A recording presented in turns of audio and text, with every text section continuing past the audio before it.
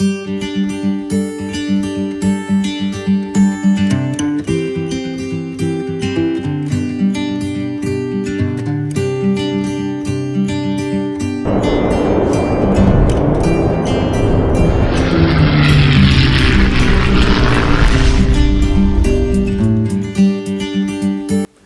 folks, welcome back to my channel, Pilot Fun 101, and my name is Chris Lee.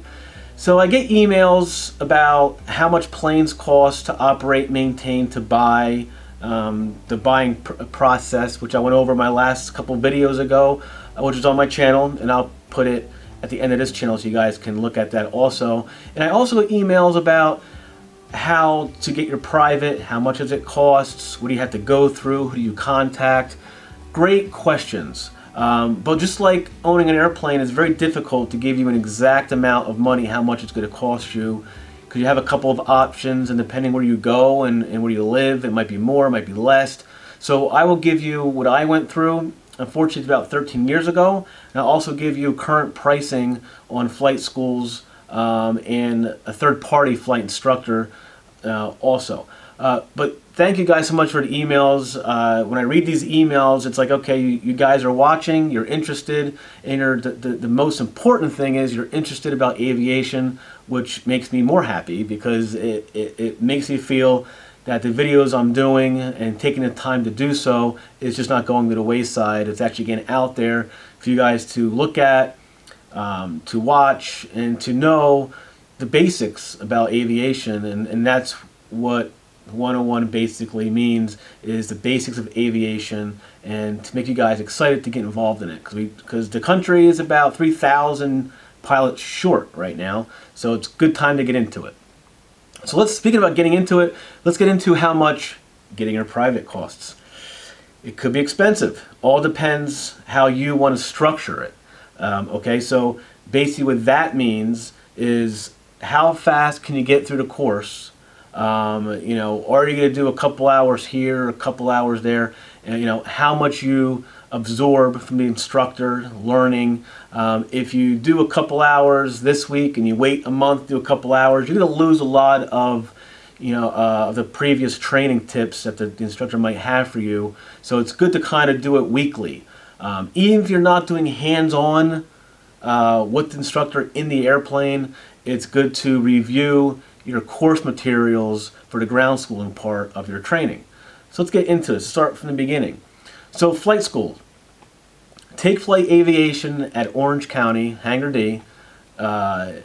Awesome people. Instructors are awesome. The facility is nice. The airplanes are kept up. They're nice. They're basically, I believe, except for maybe one or two, don't quote me on this, they're all diamonds. They have twins. They're maintained. They have a maintenance department over there. They do all their 100 hours inspections. Awesome mechanics, awesome instructors. They really get involved with their students, and it's awesome to see that. And as you guys know with the videos, you always hear diamonds in the pattern at New York, Orange County. That's mostly the students with an instructor or doing their solo flights, which is really cool to observe and see, because the instructor's on the ground, usually by the taxiway, watch them doing touch and goes for the first time. Seeing your student fly by themselves for the first time can be kind of nail-biting or excited for them all at the same time. So Take Flight Aviation at Orange County, New York, awesome group of people.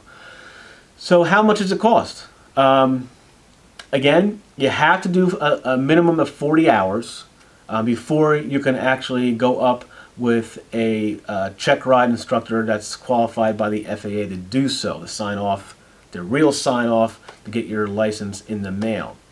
So you got to figure a flight school like Take Flight with some ground schooling, with the airplane and the fuel and the instructor to do your 40 hours, you're looking at about $12,000. It's a lot of money, but they do everything from start to finish with you. The ground schooling part is not really a classroom type setting. It's not, you're not going to bore you to death with classroom material.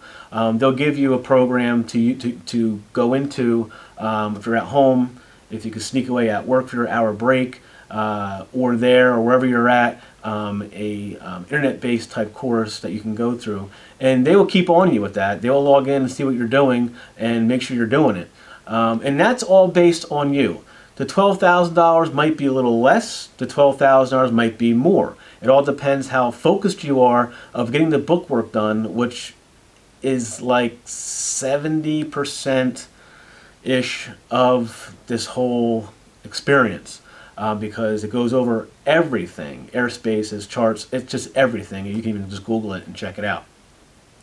So it's $12,000. Now if you get into 45 hours and then 50 hours because you might have done, a bunch of hours this month, you take a month or two off, but it's you're going to take time, much more time, to keep yourself thinking and fresh in your mind for that check ride.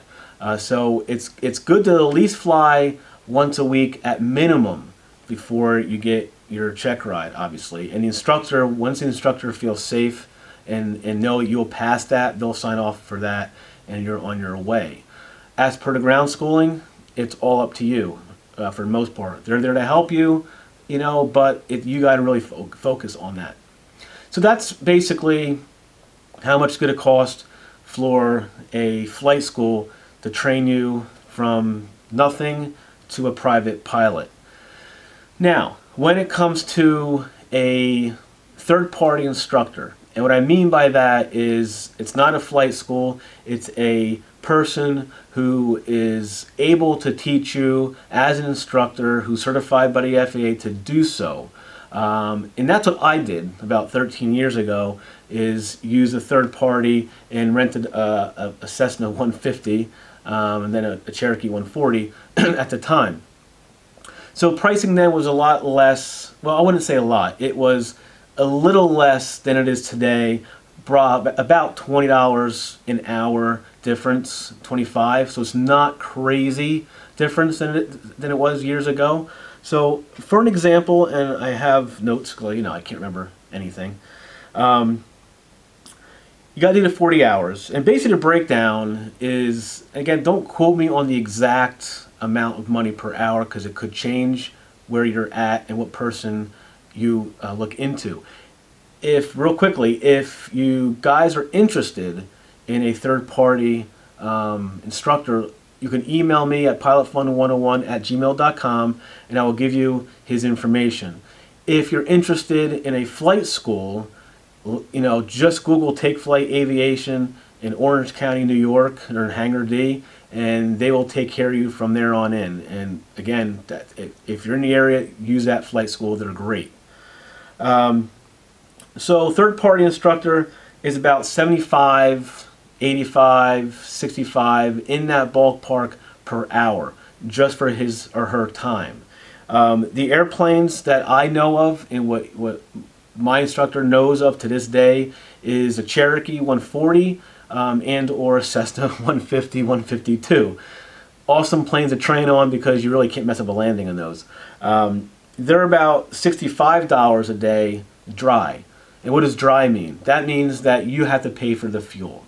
So if you figure out 40 hours and a Cessna or a Cherokee 140 burns 5-6 gallons an hour, just do $4.50 times 40. That's going to be how much you're going to spend over time in fuel. So I didn't factor that in. So if you do the $75 per hour with the instructor, $65 an hour for the airplane, which is available to this day, okay, you're looking at about $5,600 to $7,000 with a third-party instructor. But it's up to you now 100% to get the ground schooling done on your time. A flight school will push you to do it and monitor you, any questions you may have, which you got to pay for.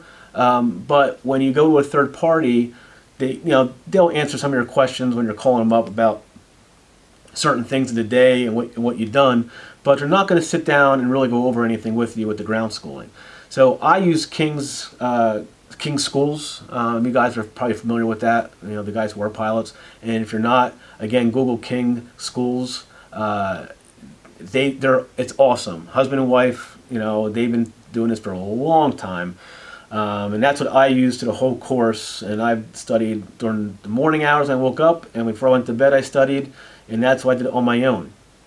But again, it's up to you. The most important thing is go up, number one, and check it out for an hour. Make sure you even like it. Okay. Number two, you really need to focus on ground schooling and the instruction of flight and how it works, the charting, VOR approaches, GPS approaches. It's a lot of things to learn about cloud structures, clouds, formations, and weather, and thunderstorms, and how they all work, and how the atmosphere works, leading edges of the airplane. There's a lot of different things to learn, but you got to push yourself to do that. The hardest thing about all this is a written exam. But if you study for it, you're not going to have an issue passing a written exam. So you can pass that written exam before you even solo as a student pilot, and we'll get to that in a minute about students. And you can pass that, and it's good for 2 years. So in that 2 years, you pass that written, and it's out of the way. Now you can focus really on flying with the instructor and moving on. And that's what I kind of did. But the student pilot situation is, back then, the instructors sign off on your medical, and that was your student certificate. But now you have to go through the background process and get actually a card that says you're a student. But you can solo by yourself, depending on how you do, and depending on how much you retain, of course, within 10 hours. Between 7 and 10 hours, you can solo.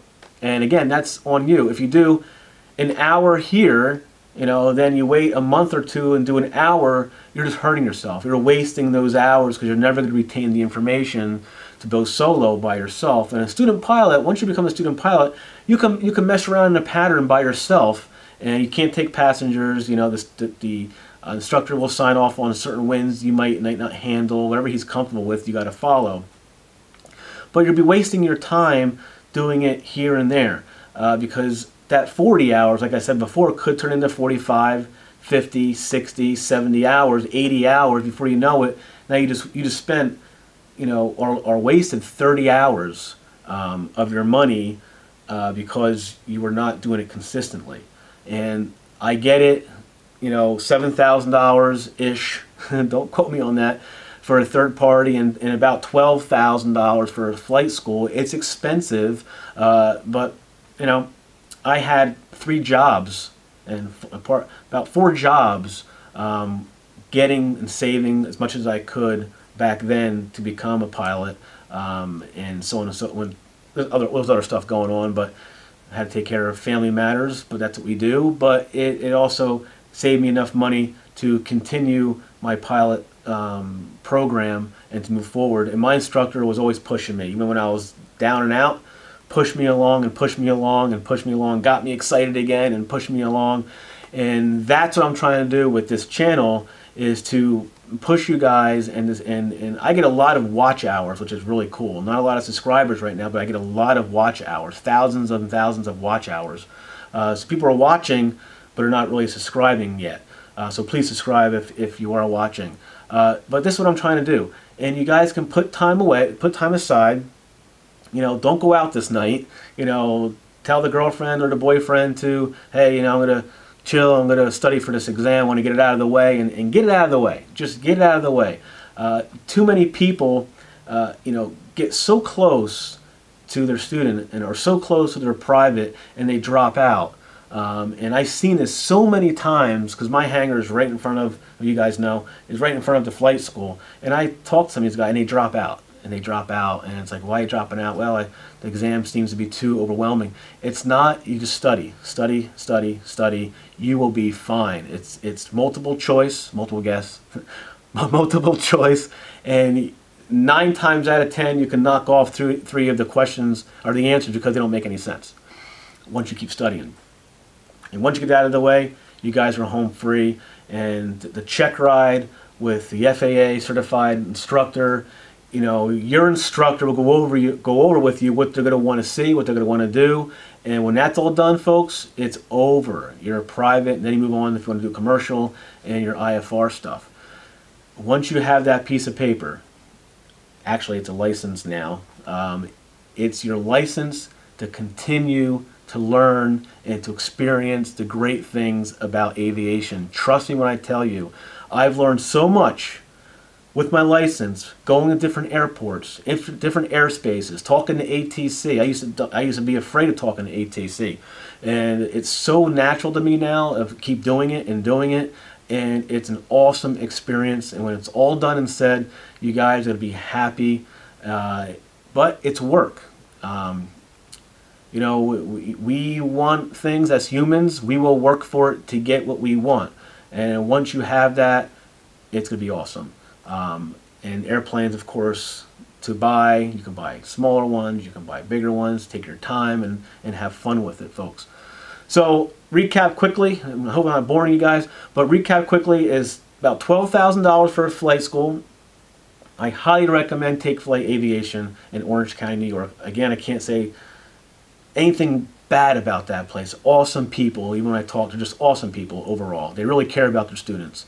And other thing is third-party instructor. It'll save you about $4,000, but there's a lot to do on your end with a third party of ground schooling. You got to really take it, you know, and go with it and do it on your own and study with it. It's really good. In the program, King Schools, awesome program. All right, folks.